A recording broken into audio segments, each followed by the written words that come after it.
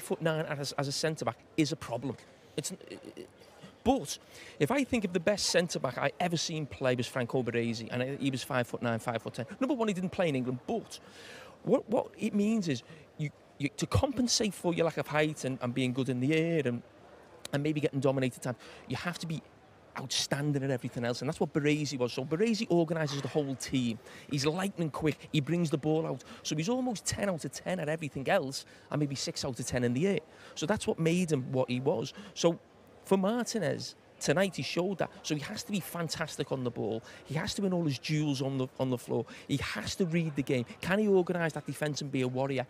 And if he's really good at all those are fantastic, it'll compensate for his lack of height. But being 5'9" in the Premier League is something to worry about. Of course it is. It was a massive... Look, he was absolutely outstanding. Him and Melissa at left back were outstanding tonight. They were unbelievable. However, they'll probably find that game easier tonight than they will do at Southampton and at Leicester next week away from home, because there's no doubt that Melissa is quite small as well. He's smaller than Martinez, I think. They will put the ball into that channel a lot more directly. Liverpool didn't do that tonight, so the challenges will still come. Is that where he will use the squad, Eric Ten Hag, like he told us he might do? He may do, and he might have to put Martinez to left back, and he may have to put Harry Maguire back in at centre defence. It'll be interesting to see what he does, but away from home, where against the teams who are a bit more pragmatic, a bit more direct, where the problems will come.